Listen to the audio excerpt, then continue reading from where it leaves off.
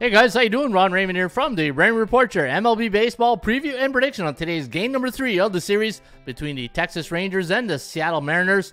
It is Wednesday, July 27th. Hope you're having yourself a good start to your wacky Wednesdays. As always, don't forget, subscribe to our channel by tapping that notification bell in the top right hand corner, or hit the subscribe button below this video if you're using a mobile device.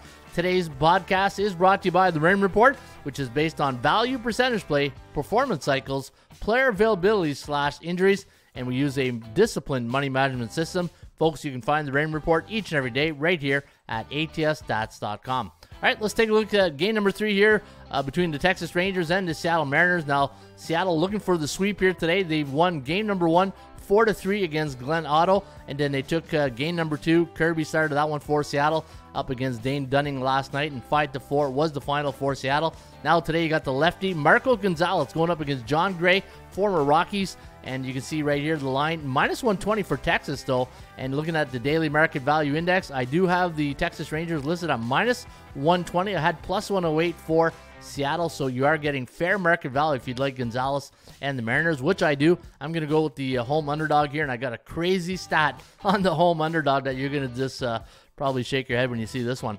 Looking at the percentage play, another coin flip, 49.3% for Texas compared to 48.7% for the Seattle Mariners. Kogel's at 42%. Now, Seattle on a 2-game win streak. They're 15-10 at home against team below 500, but look at this record right here. Anytime Seattle, and I'll just go right back here, Seattle home or away against teams below 500, what I label C-type teams in the Rain Report, last 15 games, check out that record. 13-2 straight up for the Seattle Mariners, so Seattle looking good in the driver's seat here today. And if you look at their home record the last 30 days, 11-5 straight up, so Seattle looking really good. But here's that fun fact, crazy record. Anytime the Mariners are picking the 120 home underdog against a right-handed starting pitcher the last 2 years, 21-3 as a home underdog. That is absolutely crazy. All right, folks, don't forget, you can follow all of my baseball picks each and every day right here at bullpenpicks.com. And today I'm going to take the Seattle Mariners plus 100 against the Texas Rangers. Good luck.